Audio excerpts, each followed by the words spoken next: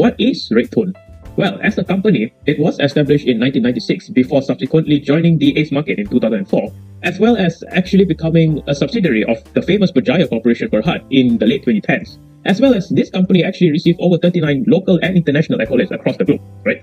And it's also the first multimedia super corridor company to receive R&D grants from the Malaysian government. How about its services? Well, Redtone actually has three distinct services. First of all, it will be telecommunication services, where they diverge into government security, as well as preparing communications amongst businesses and governments alike through their voice networks. The second would be managed telecommunications network services, whereby they construct, they maintain, as well as they operate all the remote mobile base stations throughout Malaysia, as well as preparing simple Wi-Fi and fiber infrastructures to bolster business standings.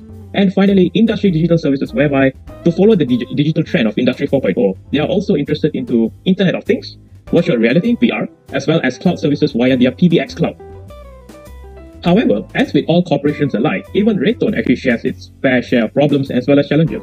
The first would actually be lackluster tech-savvy mindsets, whereby although they have a low turnover rate of 1% in terms of their employees, it actually ironically lowers their capability to grow and hire new talents, which will be new blood, into their organization.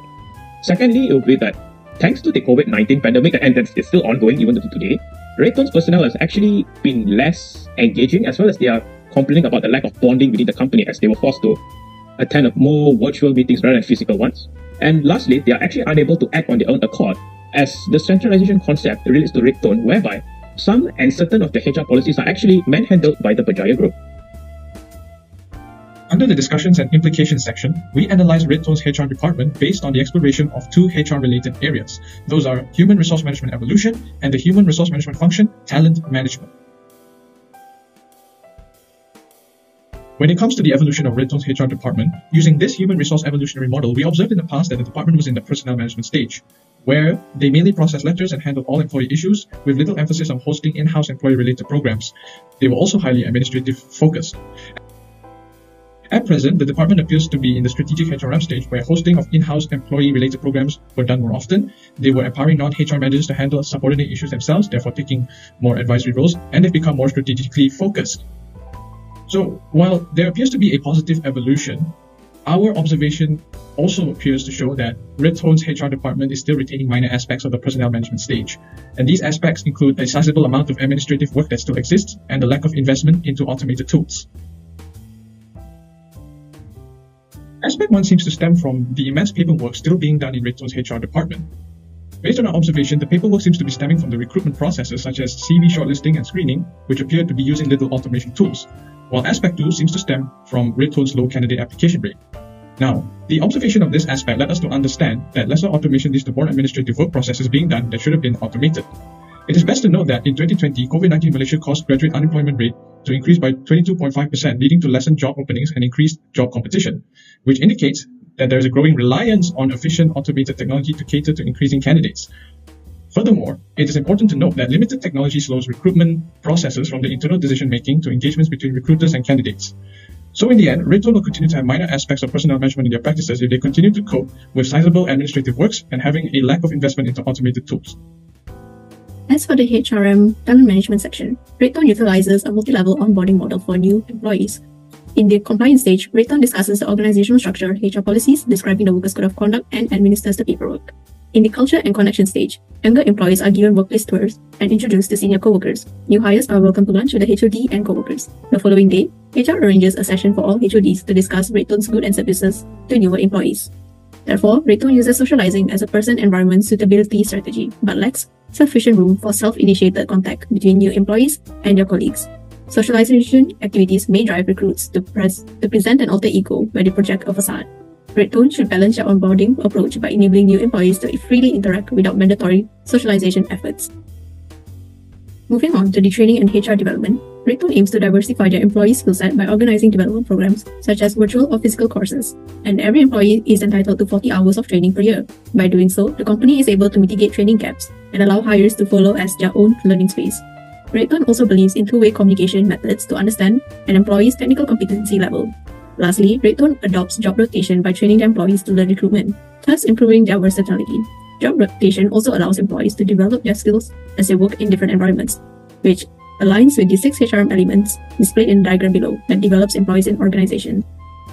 Upon employees' completion of their 40-hour learning and development courses, their performance will be individually scaled by the HR department alongside proper evidence. The company adopts a point system whereby employee training development is measured from a scale of 0 to 5. Moreover, Redtone HR department segregates their appraisal sessions, an informal mid-year review and an official year-end review. The mid-year review engages employees with their superiors to discuss their goals and helps them to stay on track. Meanwhile, the final year review officializes each employee's KPI scaling and each department's overall KPI itself. Redtone has weaknesses in their performance management style, whereby their department lacks digitalization approaches, which lowers their organizational competence should they intend to adopt a strategic and a sustainable HRM approach. As COVID-19 has shifted trends to a more digitalized business environment, this renders traditional practices such as hard copy KPI forms obsolete. As for the first concern over the lack of qualified personnel employed in the HR of Redtone, theoretically, the elitist theory solely addresses that the talent of high-performing personnel who are distinguished by their added value to the firm, conveying that if a person possesses a high degree of critical competencies for the firm and can make a significant contribution to its growth, they can be considered as talent. On this basis, the pursuit of postgraduate degrees, advanced diplomas, or even careers in research are pivotal for the HR personnel in the present commercial scenario, as on-the-job training is not sufficient for the competitive industry. In this regard, Redtone can evaluate and offer companies scholarships for their most valued employees to pursue qualification with its own research and funding. Studies have provided that blockchain technology with its seamless data transfer with no data manipulation allows effective employee evaluation with transparency and integrity. Over to the next concern, which is overlooked post-pandemic cultural shock. Research shows that Redtone's employee culture has dwindled following the COVID-19 pandemic, which poses a problem to the department. The self-interest theory, however, provides that an employee's desire to achieve the best outcome possible for themselves. Employees can experience uncertainty during these times, which are viewed as arbitrary and unpredictable. Although motivation and leadership may have an interconnected influence with the performance of an employee, the organizational culture accepted by the employees will directly influence their performance, as shown in the diagram and our research. In line with the self-interest theory and the discussions above, Redtone should carry out an annual in-depth research to study the components of the culture resulting from the cultural shocks.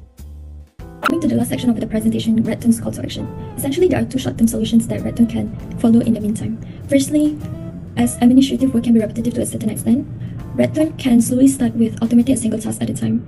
Secondly, as appreciating organizational culture is no longer sufficient, the only way is to look up trends to study about the patterns, dying culture in the workplace, as well as the recent ones. For now, Redtone can start with doing monthly gathering sessions to evaluate feedback. So that's it for our presentation. We've finally come to an end. Before we leave, we would like to thank Redtone for accepting the interview as well as supporting our research. Thank you for listening.